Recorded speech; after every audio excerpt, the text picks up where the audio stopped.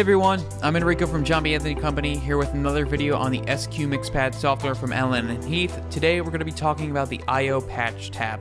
And here I've got my inputs up. We're starting off with our input channels. So what you're seeing in front of you, we have 4 different sources that we can use. We've got our local preamps, the S-Link port, the USB options, which include the USB B port on the back of the console or the SQ drive slot on the top of the board. And then we have our card slot, which can include a Dante card, a Waves card, or another S-Link. Up here we have our sources, and here we have all our channels that we've labeled already. I just go and simply click where I want to assign, typical cross-point patch bay, pretty easy. If you run into a situation where you need to use the same source on different channels, you can actually just easily go and do this. They'll be processed independently of each other, so if you're in a situation where your front of house mix needs to differ from what you're setting to your monitors, you can quickly have these running independently of each other. Just keep in mind they share a preamp gain, but with digital trim you can easily compensate and not have to worry about it at all.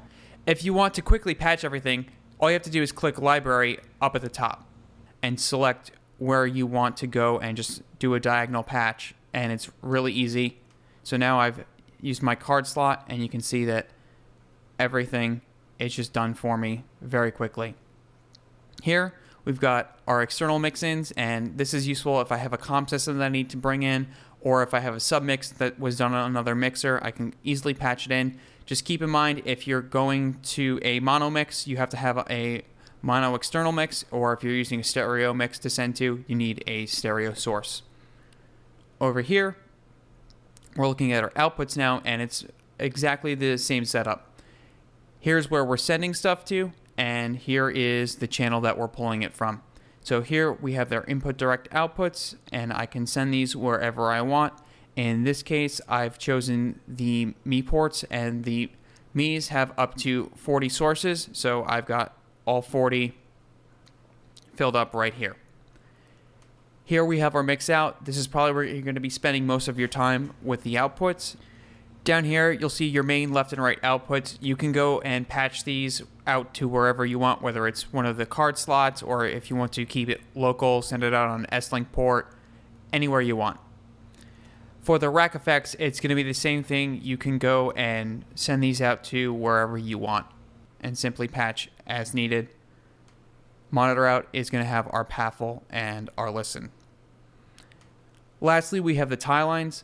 This is very useful for if you have 2 consoles. Say I have this SQ7 and I have either another SQ or a Q series mixer. I can go and I can send all my signals to that board, and they can operate independently as either a broadcast board or maybe a monitor board. So I want to take my Tielines, and I'm going to use the S-Link port, and we're going to send all 48 channels out to that other console. It doesn't have to be all 48. We do have the option to mix and match as we need. The second board is going to be running completely independently.